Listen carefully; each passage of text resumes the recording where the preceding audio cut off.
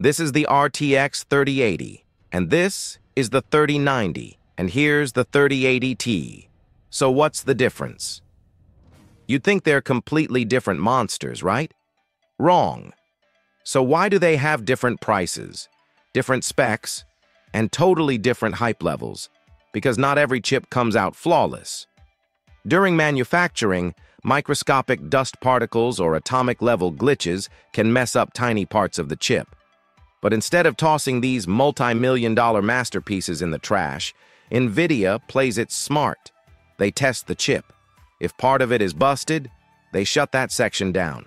Boom, still usable, still powerful, just slightly less. The perfect chips? They get crowned as the 3090 Ti. Every single CUDA core working, a flawless diamond. One or two scratches? That's a 3090. A few more dings? That's your 3080 Ti. And the 3080? It's basically a slightly bruised genius, still a monster just with a couple of scars. This process is called binning,